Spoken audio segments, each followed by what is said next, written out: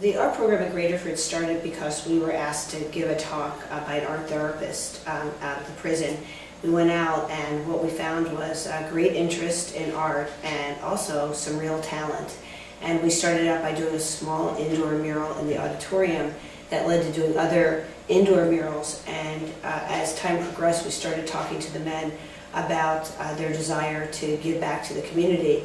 And we thought, oh, they could do outdoor murals because we could work on parachute cloth, which is actually just a brilliant method, and it makes it really inclusive.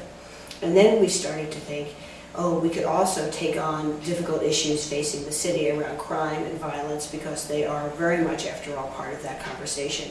So for the last 5 years, we've been creating work for communities. We have a formal work program there, and we also take on special projects as well.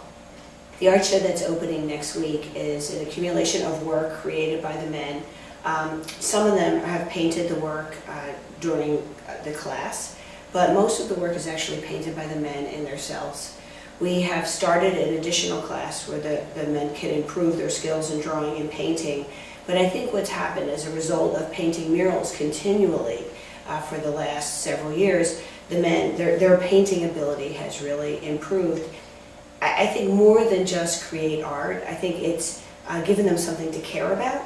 And I think what's more important, I mean, I look at their paintings, but I can't help but think about themselves because I see such a difference in the men over the years, and that they have just become people who are more caring. They're definitely nicer to each other. I know that they've become role models to the younger inmates, and I think that's interesting that the artists are the role models in a prison. And I've also talked to their family members who have told me that they're more caring with them.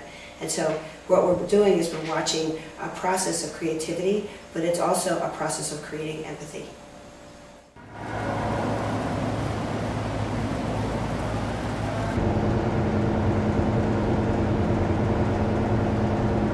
We don't really say this to Jane all the time, but amongst ourselves, we always brag, about all the people we've had a chance to meet and encounter. We sort of have like our own little Forrest Gump experiences in this joint. I mean, because we've met everybody. We've met the head of the Ford Foundation. We've met Michael Nutter before he was the mayor. When he was campaigning, he came up here and visited with us and asked for some of our ideas about how prisoners can play a role in, the developing, the new changing ideas and the vision he has for his city. And, so we gave him some input, the little input we could give.